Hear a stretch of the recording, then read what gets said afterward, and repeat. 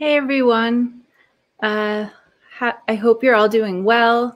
Thank you for joining tonight's event, which is our final panel of Made in NYC Week 2020, Manufacturing Pivots and Industry Resilience.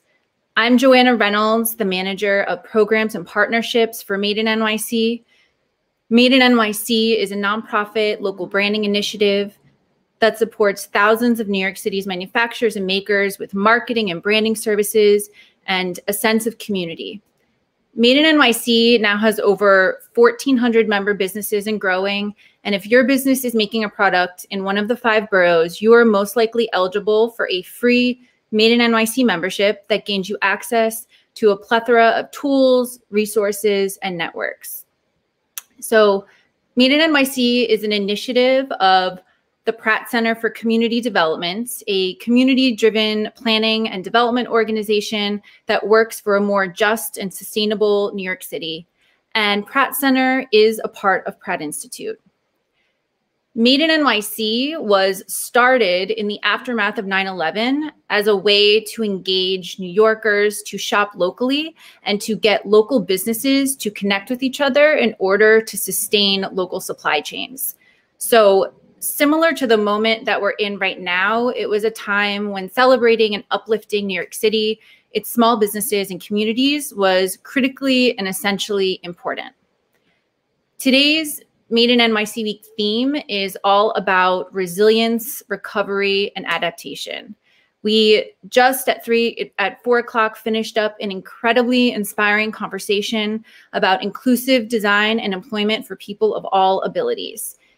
If you missed it or any of our programs throughout Made in NYC Week, you can go watch and catch up on our YouTube, Facebook, and Twitter channels. So during the heart of the COVID-19 pandemic, many of New York City's manufacturers and makers pivoted their production to make products that were urgently needed in order to keep New Yorkers safe. Made in NYC Week is our time to uplift this story and to tell the narrative of a resilient New York City and a just recovery, spotlighting the manufacturers and makers who are essential to our local economy. Tonight's conversation will spotlight 4 manufacturers who jumped in to meet the moment and rapidly pivot to create essential products like masks, hand sanitizer, and face shields right here in the 5 boroughs.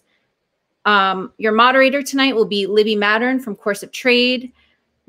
And our panel is made up of Ella Hall from Stitch Room, Colin Spoolman from the Kings County Distillery, Christina Perla from Make Lab, and Michael Bednark from Bednark Studio.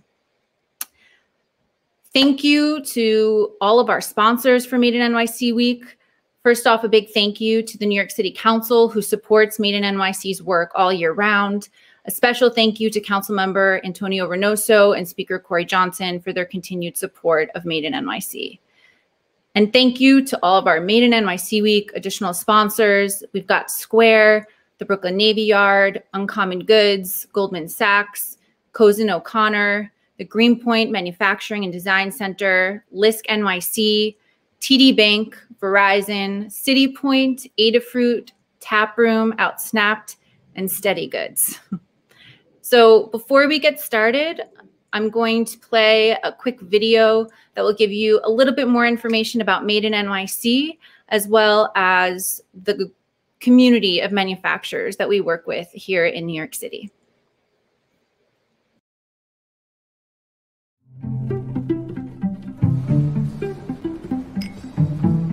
The manufacturing industry is a lifeline for New Yorkers. Since the beginning of the Industrial Revolution, New York City has been at the forefront of innovation, technology, and social change. It's the people, the families, and our communities that make the sector diverse, vibrant, and indispensable. Made in NYC was born after 9/11. We realized the best way to help our city rebuild from the rubble was to support New York's most vulnerable but essential industry, manufacturing. By providing companies with the tools to tell their own story of resilience, we have retained jobs, built community, and bolstered the local economy. Made in New York City supports my business by having regular events and fairs throughout New York City that helps educate the community that we're here, that we are part of an organization that's called New York City because we believe in New York City. Made in NYC is really important because it lets people know where to shop if you want to support New York businesses. You guys are actually promoting companies like us. Finally, you're giving companies that manufacture in New York City a platform. The Made in NYC Learning Lab offers over 40 workshops and creative services annually to members. All workshops and learning opportunities are run by faculty, staff, and students from the Pratt Institute. Programs like creative services, marketing strategy, and DIY photography are offered multiple times a year. Services like these bolster the skills of our local and small businesses.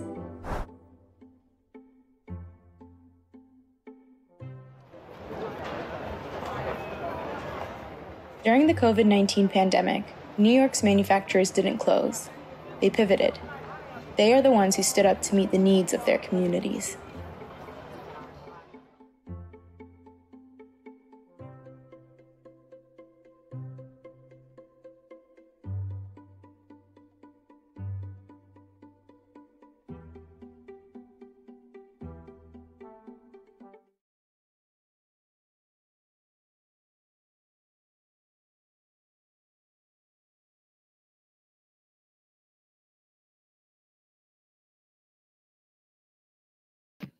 Sorry, mic muted. I'm Libby Mattern from Course of Trade, and I'll be your moderator this evening. We have an incredible group of panelists with us tonight. We have Ella Hall from Stitch Room, Colin Spoolman from Kings County Distillery, Christina Perla from MakeLab, and Michael Bednark from Bednark Studios.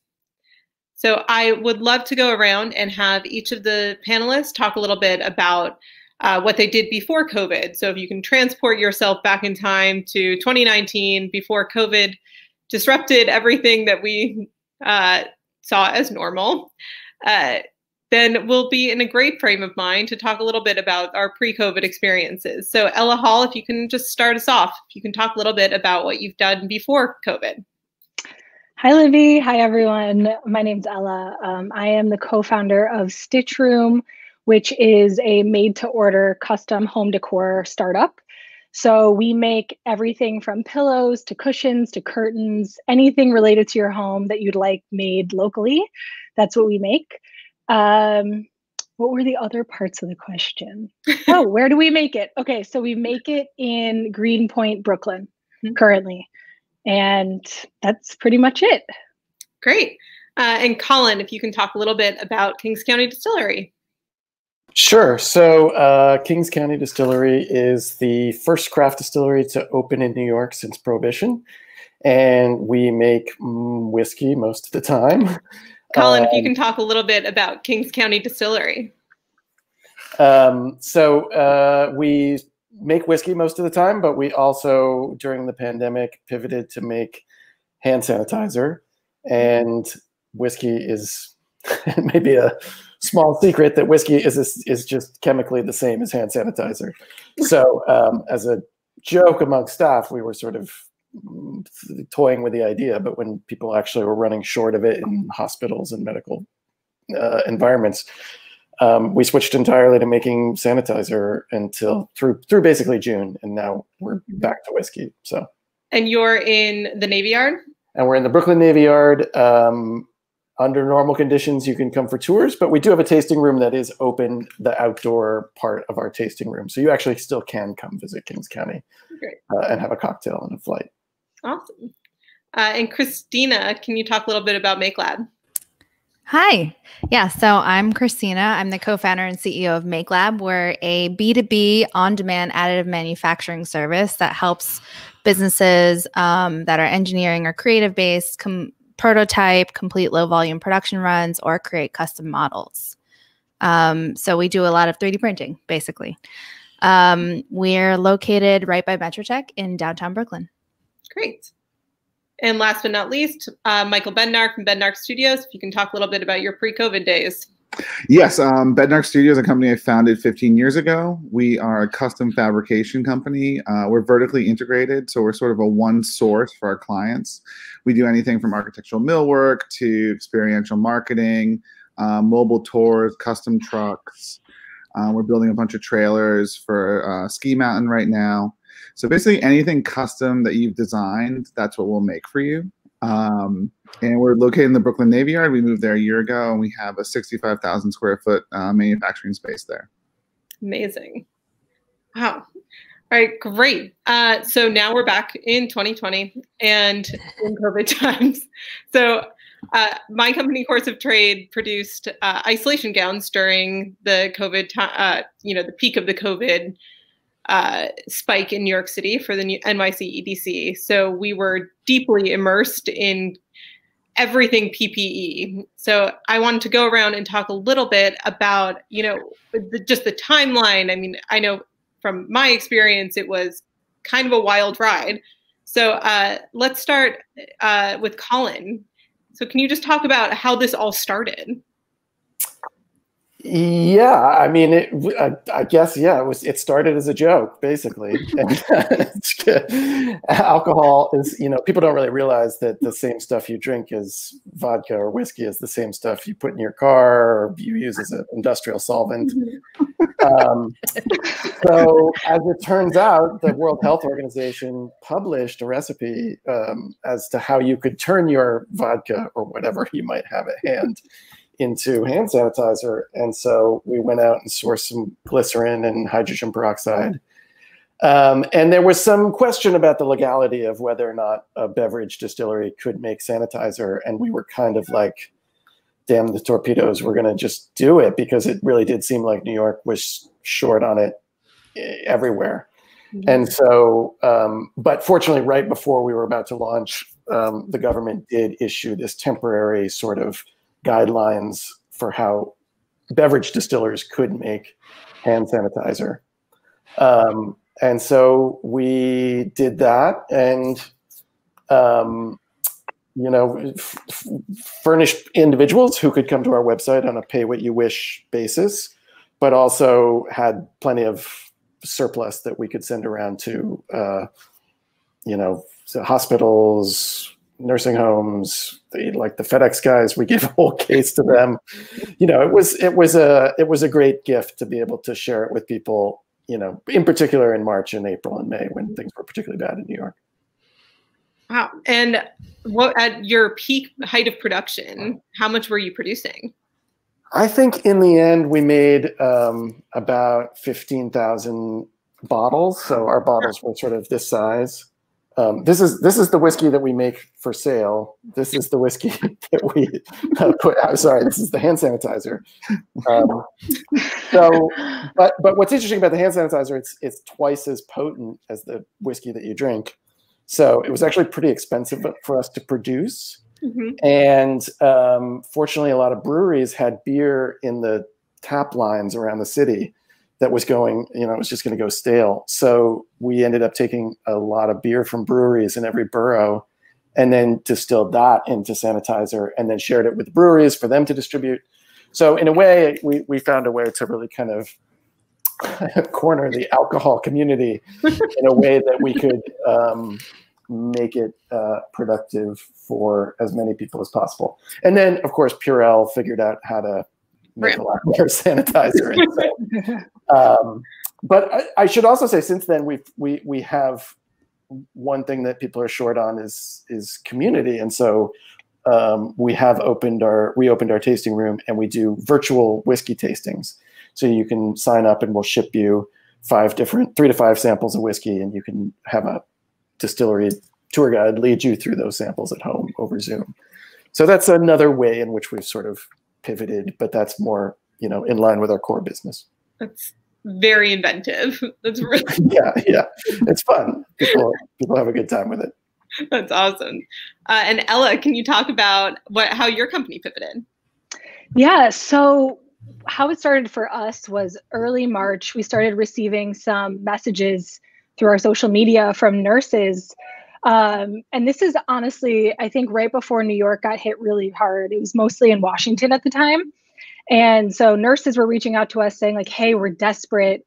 We have run out of PPE. We're wearing scarves to take care of patients. And it's just like a very terrible situation. Is there any way that you could make us some masks? I have no idea how these people found us, but I started thinking about it and I'm like, okay, this is going to start spreading really quickly.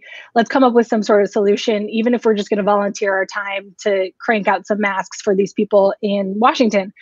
And so what we did was, I think a couple of weeks later, like we got shut down as well. So what happened was we had to close down our manufacturing here in Brooklyn, and we pivoted to this distributed manufacturing model where we had sewers sewing from home to create face masks for the front lines. And we called our initiative Face Masks for the Front Lines. And very quickly overnight, my co-founder and I built a site where any maker in the United States could sign up as a volunteer, and any hospital could also register as a hospital, and they could indicate how many masks they were in need of and their desired timeline for when that would happen. And we essentially would match the maker with the hospital. So what ended up happening was like we created a robust document that outlined how to make the type of mask we were looking for, what types of materials can be used for that. Because in the beginning, we were not sending out materials to the makers. It was mostly volunteer based. So we just said, hey, if you have any cotton, if you have any linen, this is kind of what the CDC is recommending. Obviously, like desperate times count for desperate measures.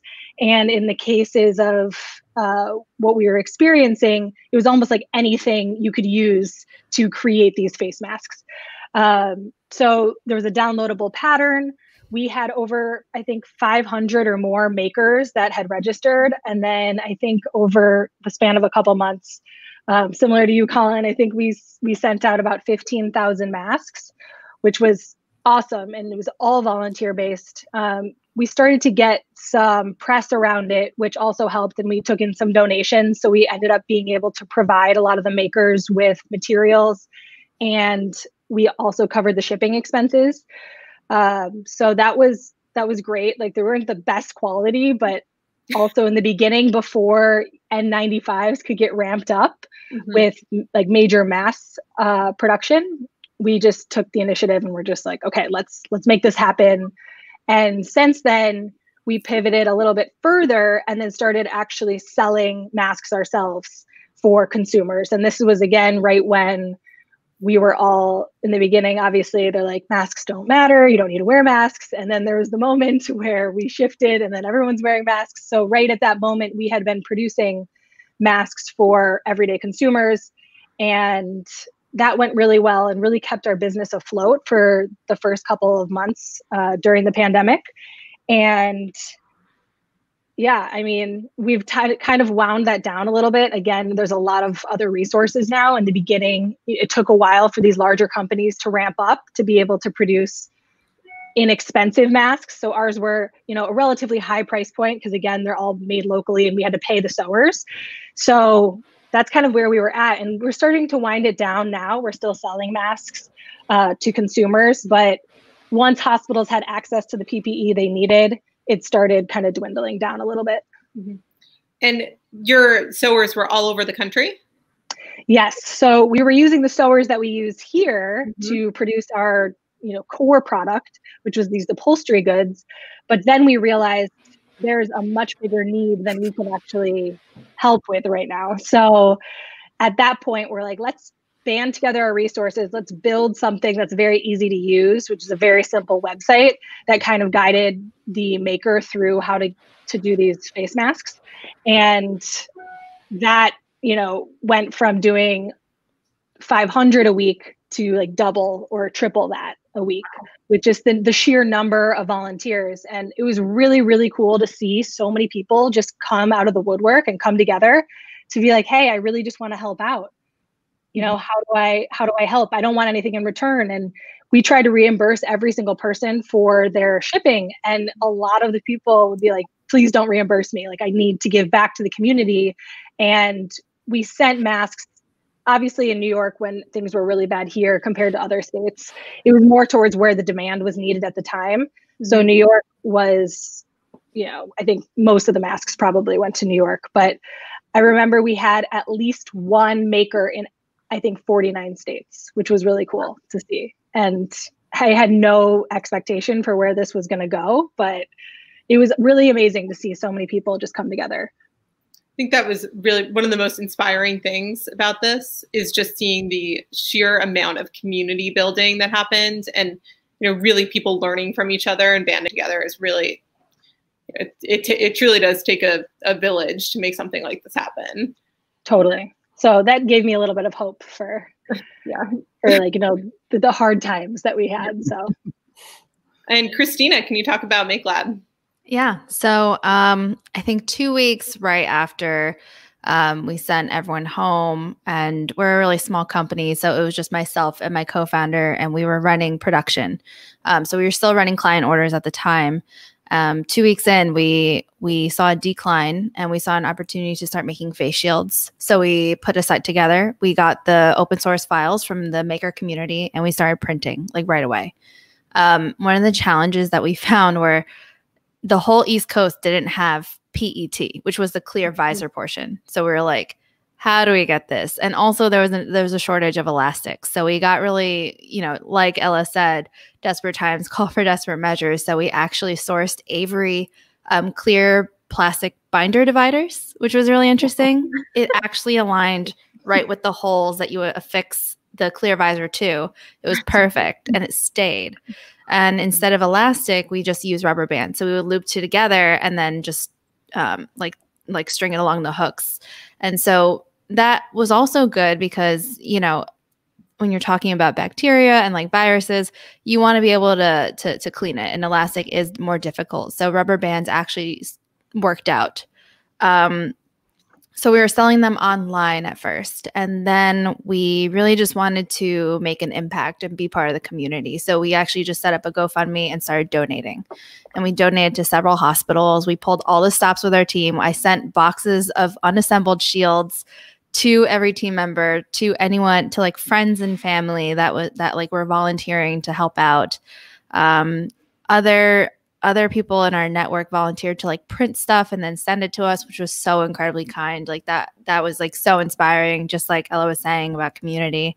And so we were doing the donation thing for a while. And as face shields were kind of winding down, we partnered with a company called Bellis 3D, where they use your iPhone to like make a 3D scan of your face. So you would have a custom mask fitter. So we set up shop again, and then we started selling those. And we also did like mask extenders, ear savers, as they call it.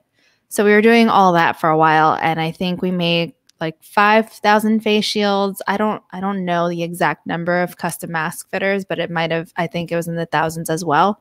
A lot of it was going to the East Coast, but we were also shipping across the country. And yeah, it was insane. All of it's dwindled down, but yeah. I want to hear more about your process of finding all of these partners. But first, let's hear from Michael. Talk about what the work that Bednark Studio did. Yeah, we're in the Navy Yard. Sort of everything was shutting down. We were panicking, trying to figure out how to keep our business afloat for however long we were going to be shut down. And I sort of, at one moment, I think it was like mid-March, I was like emailing the Navy Yard. I was like, guys, like, what's going on? Like, we're watching these news broadcasts and de Blasio and everything. Like, how can we help? And they quickly linked us with people at New Lab. So we were working with a company there called 10X Beta, and they were working with MIT to create that ventilator, the emergency ventilator that they created. So early on, we were just cutting parts for them, and then they were like driving them up to MIT. And then the Navy Yard came to us and like, there's going to be a huge need for face shield. Like, they were first like, can you make face masks? I'm like, nah, not really. I don't have any sewing machines or anything like that. Can you make face shields? And that was like something that was very much in our wheelhouse. So on like a Friday night, I built a pitch deck that they sent to the Department of Health. And then the next day they said, this looks great. The next day we made prototypes. And then on Sunday morning, we met with the Department of Health. And they got approval, and they're like, we need 500,000 as soon as you can get it. And we're like, okay, sure. So we went back to the shop on a Sunday, basically I'd sent everyone home on Friday, and it was just my executive board. So it was like 3 of us in the shop all weekend, cutting parts for these ventilators, trying to figure out how to make these face masks. And then we had to source our supply chain on that Sunday into Monday. We found a local supplier in Williamsburg, like the last building that has like full of foam and rubber parts. I'm like, this is the most expensive real estate I know of in New York City, and you're like full of foam. So they partnered with us. They made all our foam sort of front pieces. There was like an adhesive back piece of foam. The PETG that you're talking about was, you know, a wild ride for several months. But luckily we sort of got some orders in very early on the front end. And then we continued to source it all across the country. And the elastic, which you were talking about as well, we sourced as much as we could here, and then we were buying it from overseas. We basically were like calling on our community of like people that we know in the fashion industry, you know, our plastic suppliers and our foam suppliers, like working with them to figure out, because like we would be wiring like hundreds of thousands of dollars to buy elastic and being like, are you real? Are you like a will you get here in 1 week or 1 month? Like, no idea. Then on that Monday morning, we met, the Navy Yard hooked us up with DeGaulle Visual Solutions, and we coordinated with them, and they donated their space, which they have this huge greenhouse, or like a huge space there. You saw that was in the video earlier. And we set up a manufacturing space in there. We ended up, we hired about 150 new employees through social media. And we basically put in a ton of people, like protection, you know, everyone came in and they'd check in, they'd do the thermometer. This is all like in March before anyone knows anything. Everyone gets face masks. So we gave away all our face masks. And then we're trying to buy face masks for the people assembling face shields on the assembly line. We also catered lunch every day for everyone, so they didn't have to go out, because everyone's sort of risking, you know, there's health and safety coming in. So we served lunch every day, so they didn't have to go back out and try to figure out how to deal with lunch. And we ramped up, in the end of that week, we delivered 50,000 face shields to the Department of Health. And then over the next 90 days, we manufactured 2.7 million face shields. And yeah, I mean, it was just crazy. I mean, sourcing material, having our teams cutting like raw goods all day around the clock. But we continued to get really good feedback on our product that we were making. So the city kept buying more shields from us. And we ramped down into July, like July 30th, so our last day of manufacturing that. Also within that, so we pivoted into the face shields, and then we're like, okay, all this plastic at this thickness is being used for face shields, but we know there's like plastic that's a little thicker. Like, what could we do with that plastic? So then we were like, okay, let's design dividers for Ubers.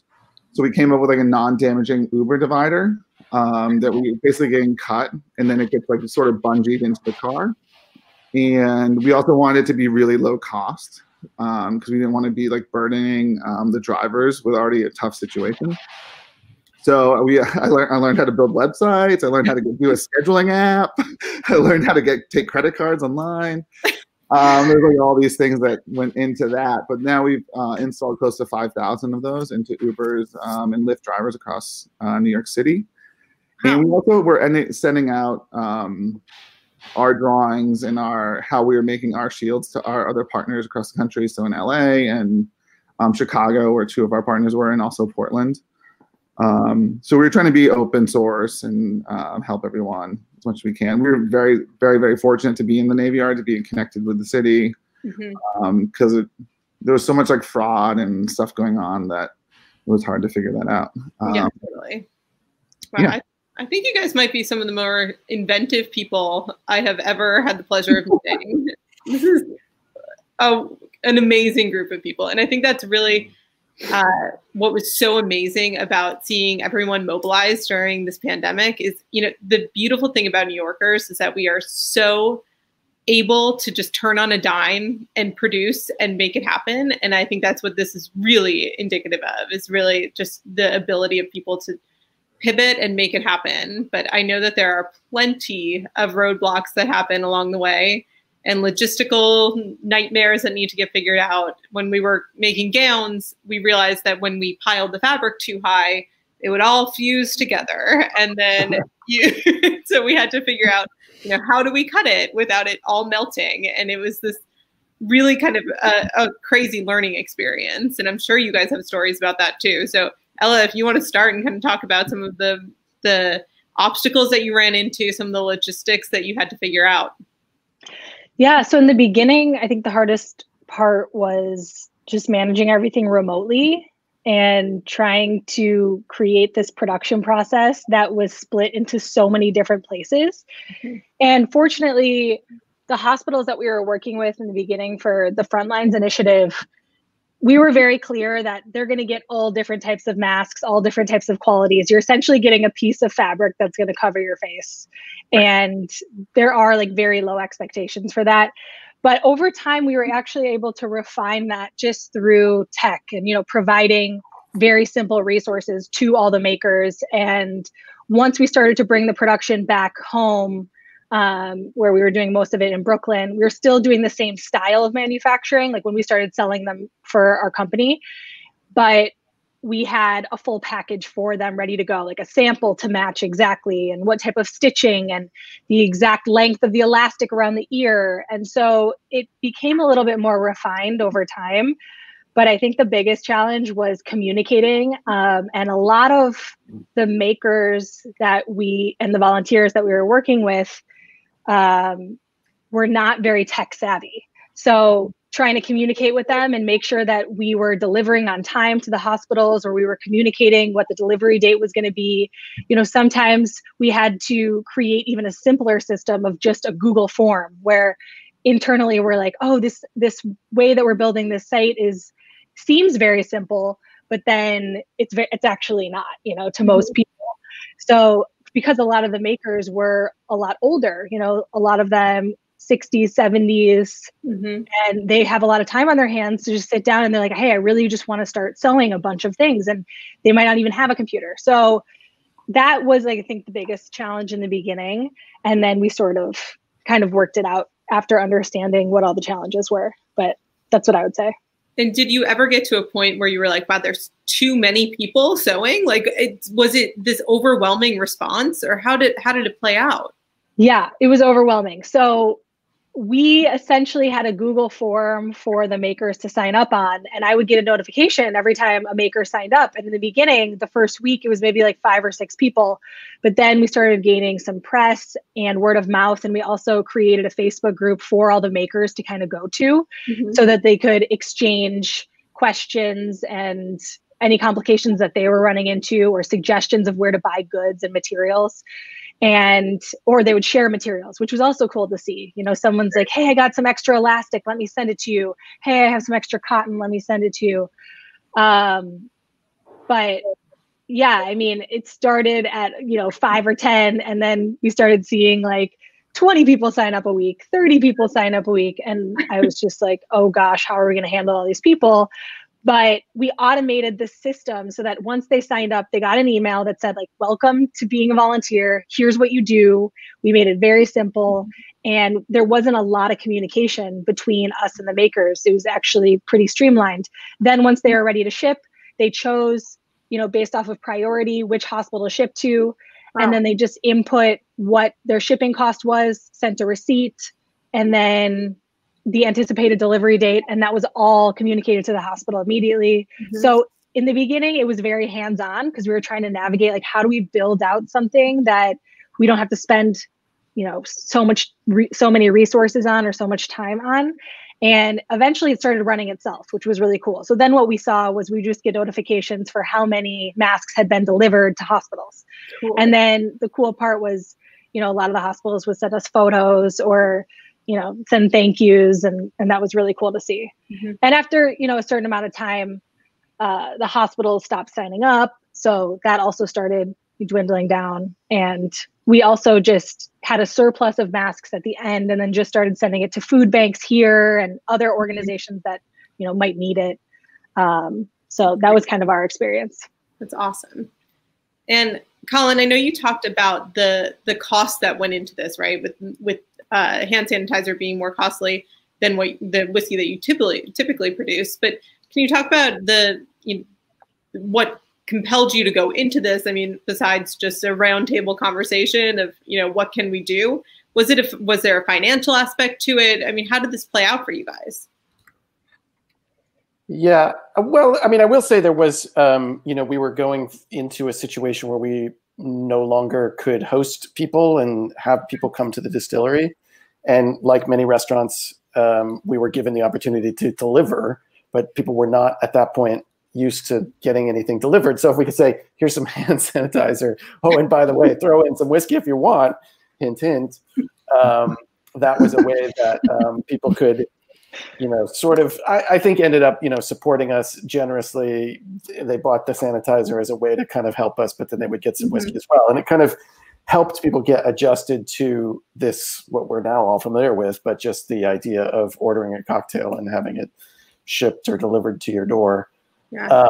So that was a way that we were able to kind of use making the sanitizer, not just in an altruistic way, but to also, keep people employed, keep the business running, keep the kind of core business going a little bit in the background, even as we were very much committed to distributing the sanitizer as widely as we could. And, we weren't able to supply the demand whatsoever. I mean, we were artificially limited in the amount of sanitizer that we gave to any one person. GQ ran an article like, this is where you find sanitizer. And, overnight, it was the biggest sales day in company history, but it was all bottles of sanitizer around the country. And, we were able to ship sanitizer around the country, but alcohol, we're still prohibited to send only to New York and only during the pandemic. Normally, alcohol is forbidden to ship for distillers, at least. So, there's a lot of tangle of legal sort of rules that ultimately some of those had to break down a little bit in order for us to get through. So I would say our biggest challenge was just negotiating all of the different rules. And talk to any restaurateur right now, and they will tell you that the scourge of the pandemic has been dealing with the constantly sort of shifting permissions that have been given. And so we've been adjusting to that a little bit, and sanitizer was one way to kind of rise above that and just kind of be visible at a time when people were really just kind of not sure what to do. Yeah. I will say that I think the to-go cocktails has been, without a doubt, my favorite aspect of COVID. Yeah. I mean, that's a pretty low bar, I guess. Right. Christina, will you talk about how you found some of your suppliers and how you made these connections? Yeah. So we called, me and my team, we called pretty much every PETG supplier, I think, on the East Coast, and hit every single wall. And I remember there was one distinct conversation with one of the big ones, and we asked for it, and they laughed, and we shared a moment where we both laughed, and we're like, yeah, a month from now we'll have it, but good luck. So that's when we found the Avery, and no one else was using that in bulk like we were. So we were able to pretty much clear out one of the Amazon stores online with 2-day shipping, which was perfect. And then we contacted Avery. I think the president, I just messaged him on LinkedIn, and he gave us a discount code, which was super nice and very cool. And I told him a little bit about what we did. And then I just had all these like e-commerce shops lined up in case. And we just overbought too, just in case. Then with the foam, that was also off of Amazon because we were just operating at such like a smaller operation than Michael was. So we were able to do Amazon for a lot of it.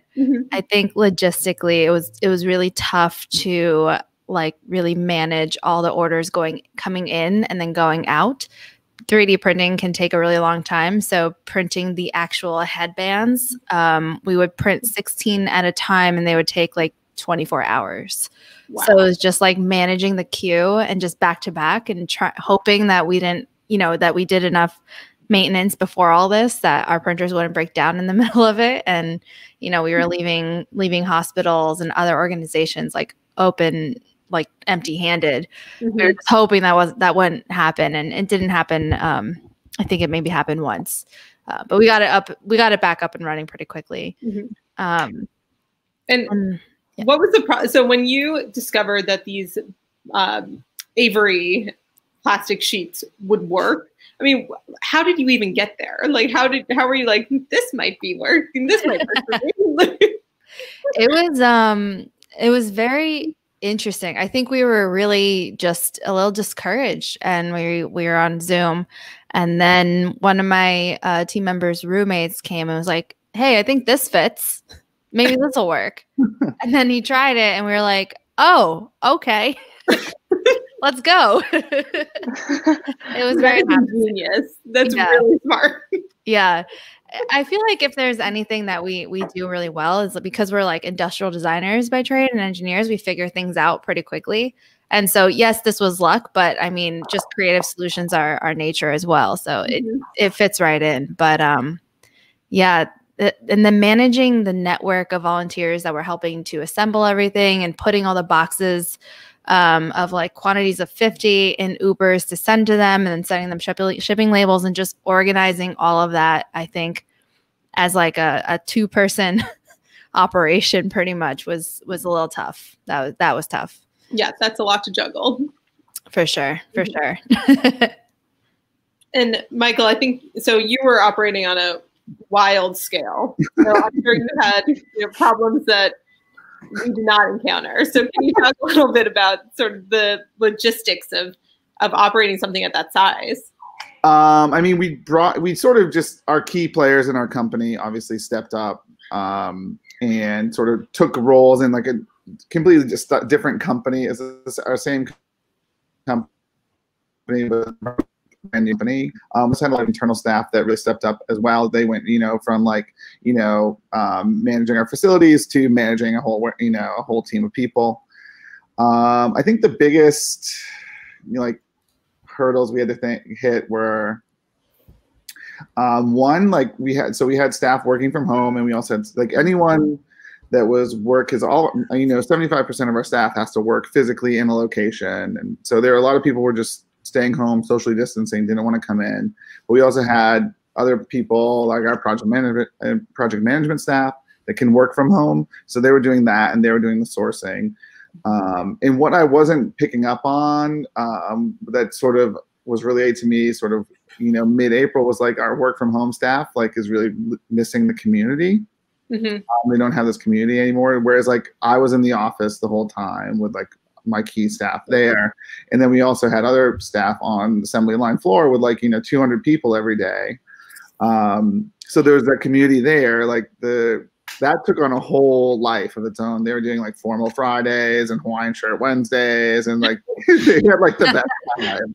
I mean, it was like horrifying time, but they were like making the best of it. So there's like a really good core group there, and people did come through. But it was just making sure that people that were working from home, like trying to make sure they felt like part of the community and part of what we were doing. And I sort of dropped the ball on that in the beginning. I tried to make up for it. So we started doing coffee things in the morning where everyone could dial in, or we do like fun little sort of like Colin was saying, like tastings. We did like hard seltzer tastings one week.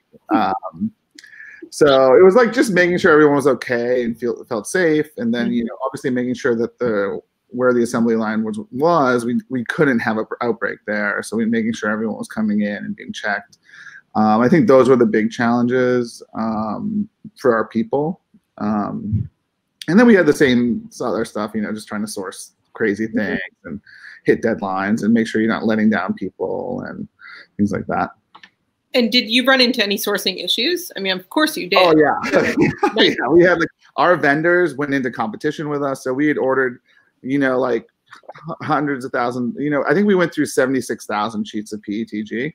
So our vendors were like, oh, now we're going to start making these. Like we were like literally like 24 hours ahead of some of the other manufacturers that went into this. So we were like making orders, but then they'd be like, oh, we don't know where that went. We had those sheets for you yesterday. And you were like, And so there was like a lot of that. I mean, price of a sheet, we'd lock in POs for 500,000 sheets or 500,000 shields. And we'd lock it in knowing the price for PETG was $12 a sheet. And then the next day it would be $33 a sheet. I mean, there was like stuff like that. The foam guy was like simply only working for us. He was getting a lot of people reaching out to get him to do it for us, but we were having him make like 40,000 pieces of foam a day. Yeah. So he was like, as long as you keep sending me, I'm not going anywhere else. We also we had to ramp up. We had some crazy deadlines. So our first day we made 5,000 shields, and by the end of it daily, we were making 35,000 face shields a day. So there was like that ramp. And other things, just making sure like design for manufacturing, like we've designed a product that can be easily assembled by people that have never assembled a product like this. Also making sure it's not going to fail in the field. We don't want to send a hospital like 200 face shields and they're all junk. So we did sort of a weave thing in the side versus a rivet, and it was adjustable. And then we also had to dumb it down as the POs grew, the cost that was because then the supply was coming back in, and there was sort of those things happening. So we had to get more competitive each round. So we have to refigure out how we're doing it. Can we make it a little smaller? Can we do this? Can we get, instead of 30 shields per sheet, can we get 42 shields per sheet? Can we cut, I think by the end, our CNC team went from cutting 5,000 shields or 6,000 shields a day to they could, on a 10-hour shift, they could cut 20,000 shield blanks. So there was a lot of that going through, and efficiencies, trying to make it more cost effective for the city. Because in the beginning, they were willing to pay more for the product. It's made in New York. But then as it went on, they're like, well, we can also just we can get these imported shields. So we were trying to compete with overseas stuff that was coming online as the time went on. Right. And I think that's what a lot of makers found out is, there's obviously, I think this really highlighted the importance of domestic manufacturing. I mean, we have to be able to make something here, and we have to preserve that talent for situations, hopefully not exactly like this. Hopefully there's never a situation exactly like this, but it is just such an important skill set for all of us to have and all of us to maintain. Yeah. So I want to spend the last 10 to 15 minutes talking about the future and how this plays out for you for, going forward. Once COVID is no longer a thing, how does this impact you? And how do you incorporate some of the lessons that you learned over the course of this into your business on a go forward? So Ella, do you want to start just kind of big picture? What does this look like for you? Yeah, so we definitely have, shut down the Frontlines initiative, but a lot of the lessons that were learned through the process of, being able to adapt and shift very, very fast has only helped us, I think, as a company moving forward with no matter what product we're producing. And it also has proven that this interesting model of maybe not manufacturing everything in one location actually can work.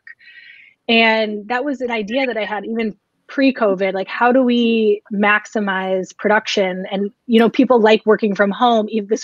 I don't know if anyone likes working from home these days, but prior to COVID, I was like, what a cool idea if someone has a sewing machine and they can produce something to the quality expectation that we're looking for.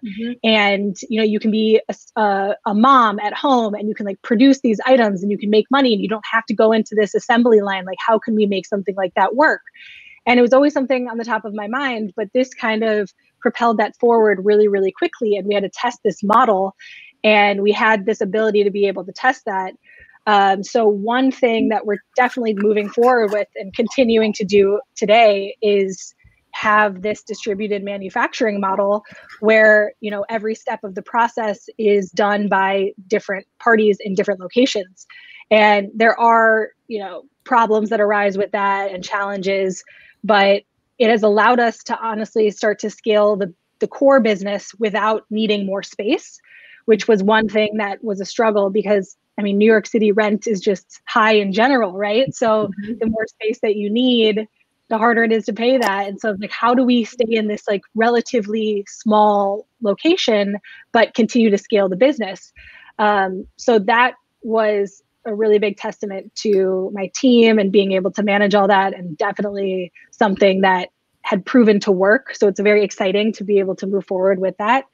But yeah, I mean, I think that's the primary thing that I learned throughout this, is that there's so many different ways to manufacture something, and it doesn't have to be, you know, there are inefficiencies within that type of process, but then there's also benefits to it as well, where people are staying home. You know, you don't have to worry, like Michael, you were saying about the production line getting infected and what happens in that case, where you get 200 people and then it's wiped out and who's doing the production. So I think there are safety measures that we have to put into place now that we never had to even think about prior to COVID, that might just be beneficial for us as companies moving forward in general. And this way of thinking of, you know, how do we integrate people who are remote in a manufacturing sense, I think is kind of transformative for the industry as a whole, right? If we can keep bringing more people in who are, you know, maybe they're moms with young kids who need a more flexible schedule, or, you know, caretakers.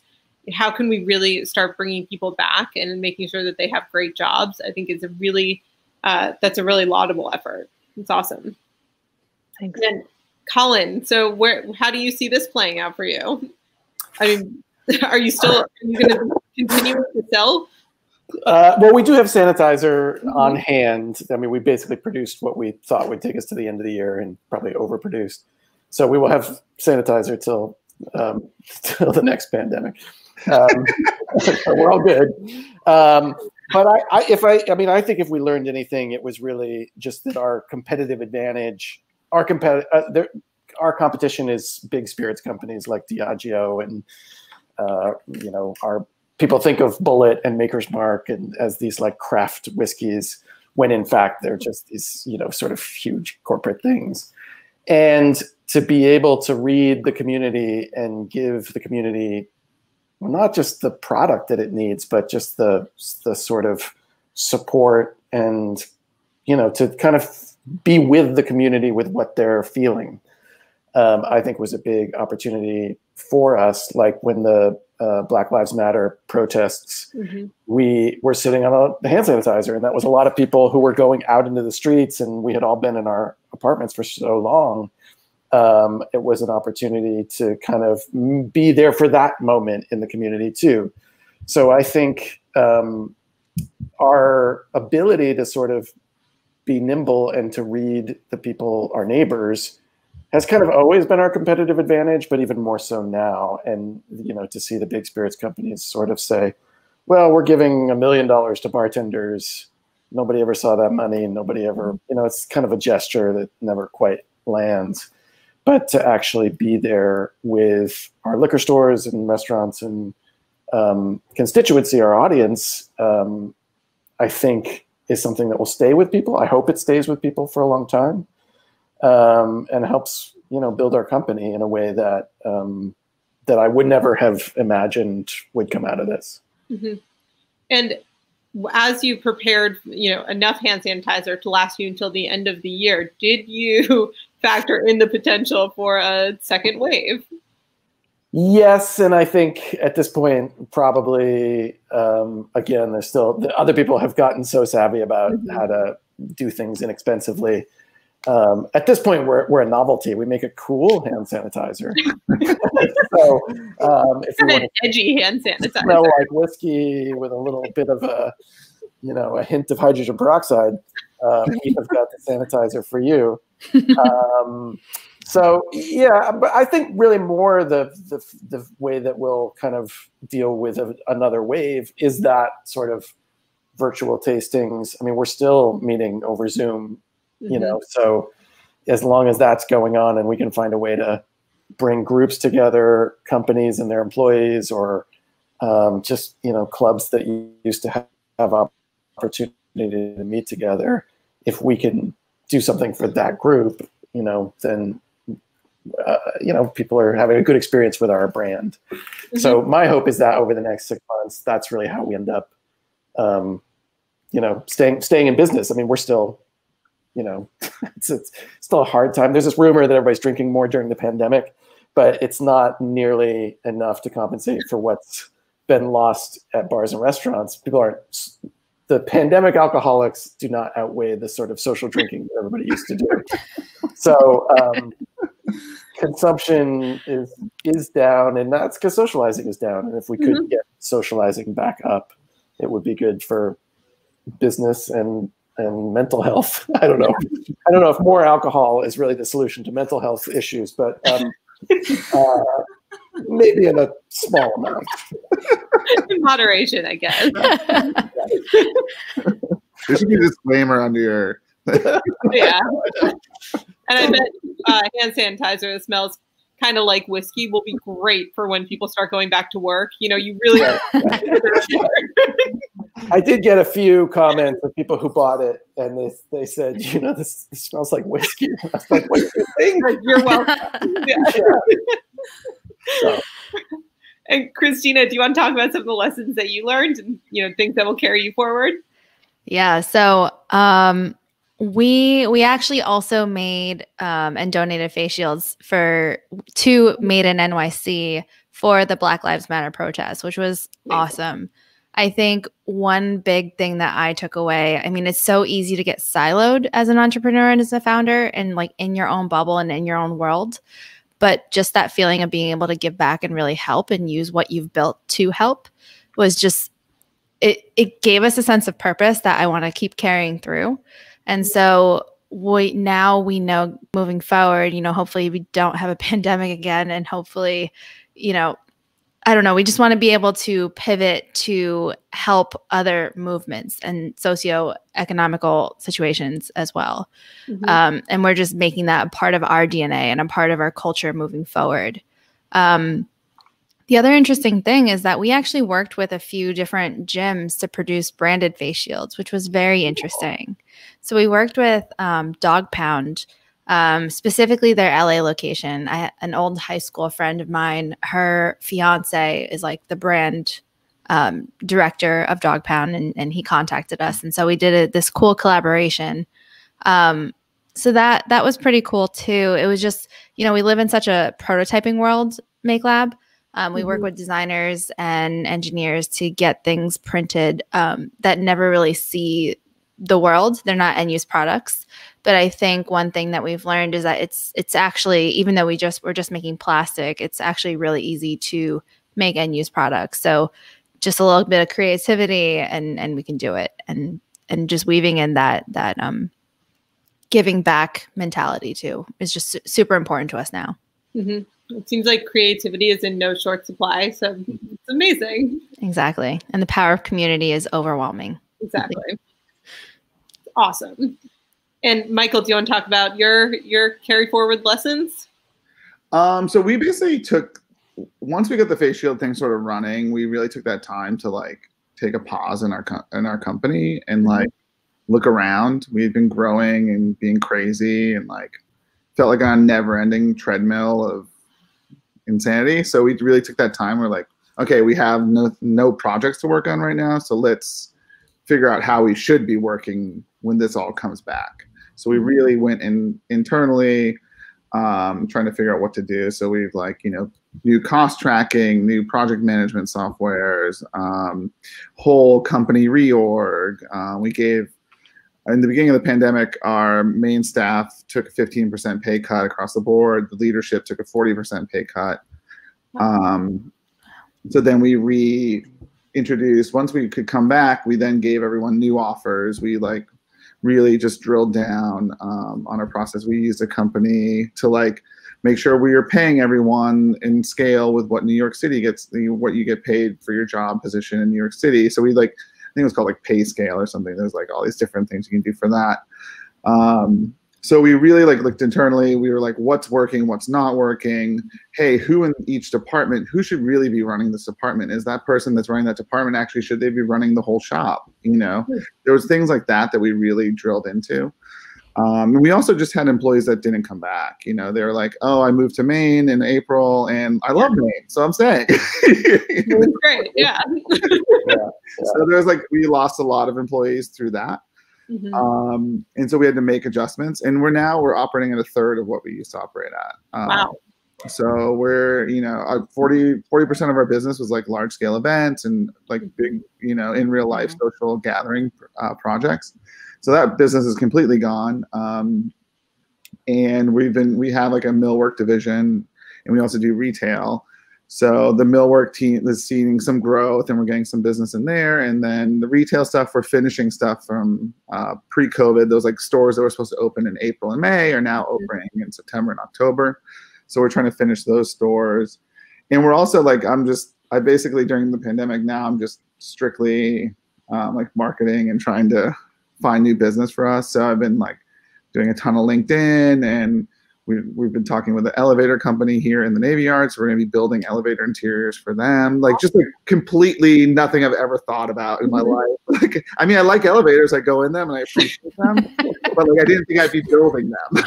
So now we're going to be building a bunch of elevators, and just like we're also doing some more design work on the front end, trying to win contracts that way with people, because people are like, we just won a contract with this ski mountain company. They own like a bunch of mountains all over the country.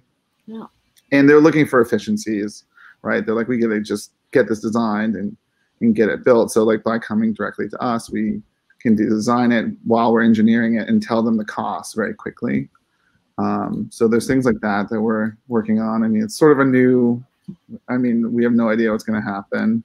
If there is a second wave, it's not going to be good. But yeah, we're just like, we kept really close with our clients throughout it. We did a lot of outreach and just checking in on everyone, and just trying to sustain until like that in real life stuff comes back where people can gather again, because that's, a large portion of our business. Mm-hmm. There's a lot of that. I think that's kind of an amazing way of really restructuring your company. Is exactly what I think has to happen post pandemic, right? There's no way that all of us can just carry forward with our status quo. And in some ways, there's a lot of horrible things that came out of this pandemic, but that might be one of the only bright spots. Is really thinking about the ways that we can revolutionize our companies and think about new ways of doing what we do best. That's awesome. Mm-hmm. Yeah. Well, I'm so happy to know each and every one of you. It's so great. You guys did amazing work, and it was really awesome to talk to you. Yeah. And I think, Joanna, if we have audience questions, we can. Yeah. Hey, thanks, everyone. Yeah, I haven't seen any questions come in the chat, but if anyone who is watching has questions for our moderator, our panelists, please drop them in now. While people drop in questions, I just wanted to thank you all for a really amazing deep dive into all the work that you've been doing over the last, I don't know how long, 7 months. Time doesn't matter. What is time? Yeah. But the last couple of months, more than a couple months. And I really appreciate sort of this conversation that we're having around something really heavy, and it was a very dark time, but there was a lot of humor in the conversation this evening. And I think that you have to have those moments in order to even get through this type of thing. And I also think it really speaks to the resiliency that you have to have in order to be a manufacturer in New York City in the first place, and to thrive and succeed and be here. So I just wanted to uplift that and thank you all for those moments and for telling your stories tonight. So thank you. Thank you. Thank you for having us. Yeah. Thank you. Thanks. I don't see any questions in the chat, and we're about to wrap up. So I'll just quickly remind everyone who's still with us that this was an event that was part of Made in NYC Week 2020, which is our annual celebration of New York City's manufacturing and maker community. And this was day 7 of 8 days of virtual programming, highlighting our manufacturing businesses. So we wrap everything up tomorrow with Factory Friday. The 2 things that we have going on tomorrow is a Meet the Maker interview on our Instagram Live with one of our members, Gwen Bellotti, and being interviewed by Haley Applebaum from Future of Women on Instagram. But we also have virtual factory tours that we've gathered that are on our Made in NYC Week website, madeinnycweek.com. So make sure to head over there and watch those. We've created and gathered all those videos in partnership with the Brooklyn Navy Yard and Open House New York. So just wanted to thank them both as partners in this work, as we always work together this time of year to highlight factories and workshops all over New York City. And this year you can view them from the safety of your home and your couch.